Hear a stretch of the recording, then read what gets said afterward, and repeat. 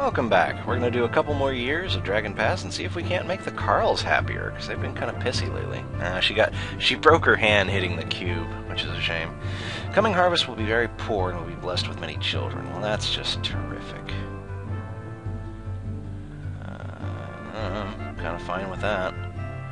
Hunting, trade, why not, herds, extra magic, barn, greatest died of old age. Well, good for him. Oh, God, the farmers are still pissy. Stop being pissy. The renowned prophet Einarth Milkeyes, who hails from a distant clan, returns. A golden tribe I see before me, built of this Tula's timber. I see rivals setting aside their differences and a new unity in this land. I see triumph, if these clan halls contain sufficient wit and bravery. We shall immediately begin assembling a tribe. So now we're moving it. Hey, the farmers are resolved now. Good for them. Weapon thanes are unshakable, which is outstanding. How are we on farmers? God damn. Quit giving me... There. Farmers want they each feel they're being treated fairly. Okay, what about now? 258 farmers. How many farmers do we have? 376. Jesus. Oh yeah, that reminds me. We need to change the food layout. More barley. 43 hides of land and 104 herders. It sounds like we're in good shape. We have 300. God damn, we have a lot of cattle. We should stockpile more food. Derps. Let's see if we can buy a treasure. See, this is basically what we want on our tribe, because they're the closest to us. It's a pretty good arrangement, unless someone's got some really irritating thing they want.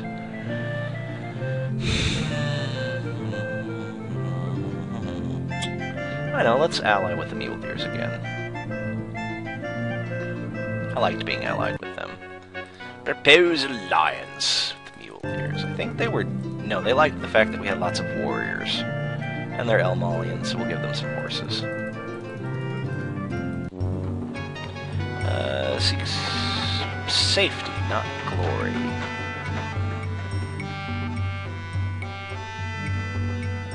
You will profit greatly from an alliance with us. Yep, we should be allies. Oh no, it's the sorcerers! Southerners, coming to your Tula, looking for the present location of the Gorin clan. They say they are agents of the Pharaoh, the tyrannical ruler your people fled when you came to this land. They appear to be sorcerers, at the very least. Those strange implements they carry are probably magical weapons. The implements emit a low thrumming sound, the likes of which you've never heard.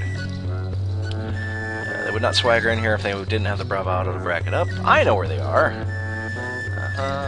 They serve the Pharaoh's men, mean none of us any good. They use a kind of magic that all good Orlanthi abhor. Yeah, go for it. Die, sorceress scum. We attacked them, although a wailing bolt killed one of our warriors. We slew them. We do not keep the thrumming instruments because they're evil and bad, and they mess up our harvests. Let's castle raid. The eagles. Oh no, they're back! They're back! Kill maneuver. Oh, love of God. Now, your leadership is excellent, your combat is renowned, but you're just terrible. We had to maneuver. After 3 of their finest warriors stumble and fall in the initial class, a dozen of the eagle warriors facing Ortosi lift their shields high and begin moving to their rear. But if the Ortosi hesitates, the opportunity will be lost. What should he do? He should charge them! Oh, they ran like hell. Jesus! We really kicked their ass. We should not name it Ortosi after our chief. We should name it... our tribe.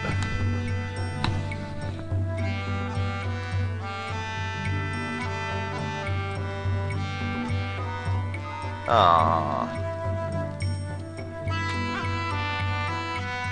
Listen, Deathomaniacs. I want you to eat your vitamins, say your prayers, and sacrifice to Orlanth. Yeah, brother. There's 4 clans to make up the tribe. Yeah, let's go talk to the white horses. Let's talk to the Ice Things.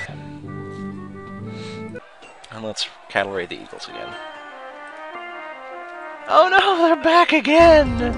What about some captives? Can we do captives? I like captives. Oh god. If Arstosi rallies to break the eagle charge, you have a good chance of winning the fight. Rally and countercharge. God damn it, he's dead again! For the love of God. Ransom. Raised by the wolves. What's up with them? Grab them off, charge. We lost, even though we killed a lot of them. Ving and warrior women burst into your clan hall during a feast. They set fire to the hall and wound several warriors and ring members. As your weapon thanes rally to drive them off, they retreat, sustaining only light wounds themselves. Your attackers were from the Eagle clan, whose weapon thanes are well known for hiring out their martial services to other clans.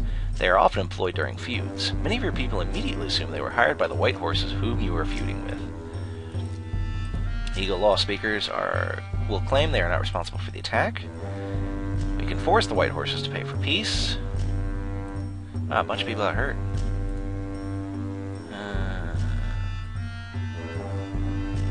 We must make peace with the white horses. Political marriage. They told us to go piss off. You want to help us out with the questing again. Haggle over the price. Sure, whatever.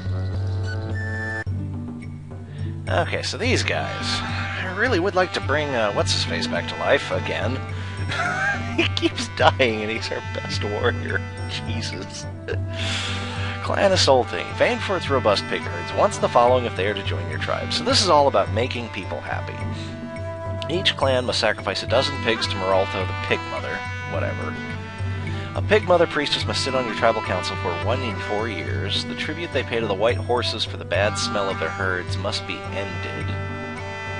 Okay, the other clans of the tribe must each supply them with 10 baskets of acorns a year. We agree to the sacrifices. Let's say 15. Okay. We'll end the tribute to the white horses.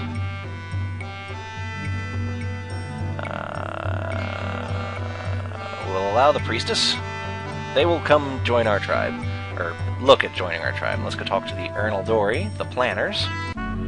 Let's bring our chieftain back to life. This isn't cheap, you asshole. Well, yeah, I guess it is. Short of Carls again. We have, like, 400 Carls. What do you want? You horrible, horrible people. How many people wounded? Not very many. Well, those 2 nobles are wounded. We need to fix that. Take more of our silver. The Ernaldori clan is known for its long-range planning and for a tavern it maintains as part of its market. Its chief, Antarios, is expecting you and has a list of demands. He wants a tribal hall to be built on Ernaldori land. He wants to host the Confederation move. He wants the right to build and run taverns and other tulas, and he wants the new tribe to make peace with trolls. No. Yes, you can build taverns. You can host the moot. And we'll give you some gifts. Yes, and we will let you build the tribal hall. I don't want to make peace with the trolls. Whatever. It's not like we have to do it. We just have to tell him we're going to. We want the Lysangs. Yes, we know this year's harvest was a bad one. Let's see. They want the rights to hunt another clan's Tula, sacrifices made to Adalia, and a mutual oath of support. Well, I like the mutual support oath. Give a treasure to the tribal regalia. You can have hunting rights, and we'll do sacrifices. Whatever. No, well, screw you if you don't want to be in the tribe. How about the Arnerings? Okay. Let's put Dumbass back in charge. Is there anyone else new? No. He's not bad, but why would you have a Lanker Mai on the ring? Or as a leader on the ring? I wish she wasn't so old. He's not...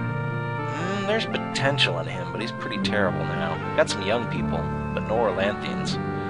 That's not a good thing. How do we not have any Orlanth worshippers in our freaking tribe? Got a new custom guy. Magic? Oh, you're pretty good at magic. Excellent at animals. And what at magic? Very good at magic. So our magic isn't all that great, actually.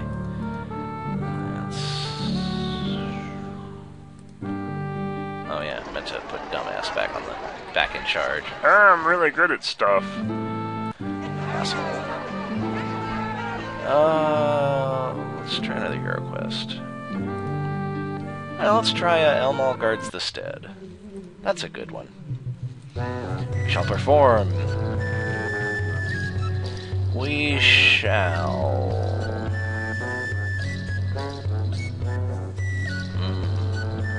Strengthen the quester. No, he's gonna die soon. Gain Elmal's aid when we're attacked. And we couldn't enter the realm of the gods, because, you know, it sucks to be us. Emissaries approach the earliest clan to arrive in the area. They are rings to see if they want to join your new tribe. We might be interested. If you promise to make war on our enemies, the Beast Folk, you must also perform an annual ritual to propitiate the spirit of the stone cross we took from the boundary between Hortland and Dragon Pass. And naturally, as a senior clan, we must have seats on the tribal council. Well, first, we'll give you gifts. Have some gifts. We will propitiate the cross, whatever, and you can have seats or seats on the council. And they will come. And let's try the mule deers and leave it at that. Okay, now it's storm season. Can we try again? Yay, we did it! Orlanth leaves on his great quest, and Elmal remains to protect the stead against the forces of chaos. The Eater of Skin, a chaos monstrosity, comes singing the rending song which makes the people bleed. Elmal shall let it step on him in order to gain leverage and throw it away. The force of the creature's weight was so great that Ortosi's legs were torn from him. Ortosi seized the Eater of Skin and hurled it into the sky, where it was burnt up, never to be seen again. Only after he had defeated the creature do the people of the Storm Tribe see that the fight has broken Ortosi into pieces. How fitting. They wail in despair, "Our defender is gone!" What do the worshippers back in the ritual ground do to help Ortosi knit himself back together? Well, they give 50 goods to Chalana Roy. No. They give of him their tears. He knitted himself back together, and everyone, whether from Deathholm or the Storm Tribe, rejoiced. The next chaos enemies come. The next is the author of sores, who causes old wounds to fester. We shall club at her about the head. Her head came off, but leapt forward and tore at his chest. And then we shall lance her with our spear. The author of sores shook and howled, and green muck oozed from the creature's body, and it fell upon Ortosi, melting the flesh it touched. And then we shall buffet her with the wind of Orlanth's sword. The author of sores groaned, her sores closed up, and she did not like this, for the sores were the source of her power. She caused the skin of Ortosi's leg to pop open so he could hardly stand. Chop at her legs. Let her tear you apart? Author of sores did so, and then destroyed the stead of the Storm Tribe and slew everyone inside. God damn it, dude. He's just not meant to live. A delegation of Beastfolk come to your clan to warn you that you have gravely offended their people. If you harm us any further, you will suffer, says their leader, Centaur. Ironhoof will come back, snorts the Minotaur. And if that happens, you will surely be destroyed, quacks their duck ally. This guy over here, apparently. We will offer them compensation. Yeah, let's give them a treasure. Do you want...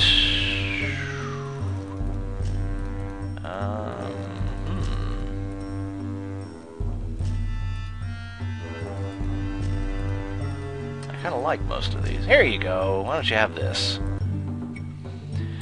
These idiots. You keep dying. Okay, there are often tension between Elmal clans and Orlanth clans who do not respect us properly. A pledge of respect for Elmal must be contained in the new tribe's rights of kingship.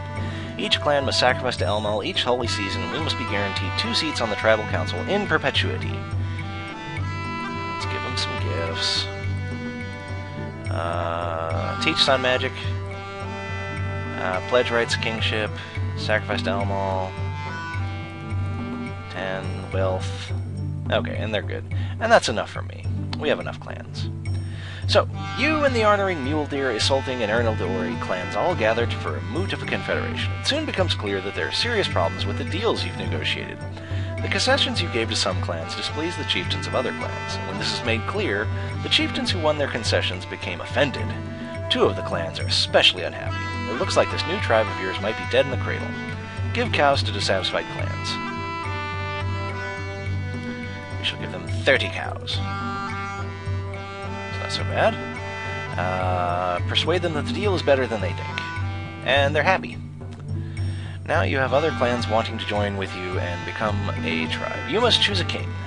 King must be able to lead and protect the people of the tribe. He or she must be strong and generous. Once a candidate is chosen, the candidate must design and complete a sacred rite unique to your tribe. All future kings will have to undergo those rites as well. We can win support, but we don't have anyone. Support can. What do you think? We must repair relations with other clans before we can take the throne. It's important to support a king. Better to support a king and get cows than to be a king and give cows. You're an idiot.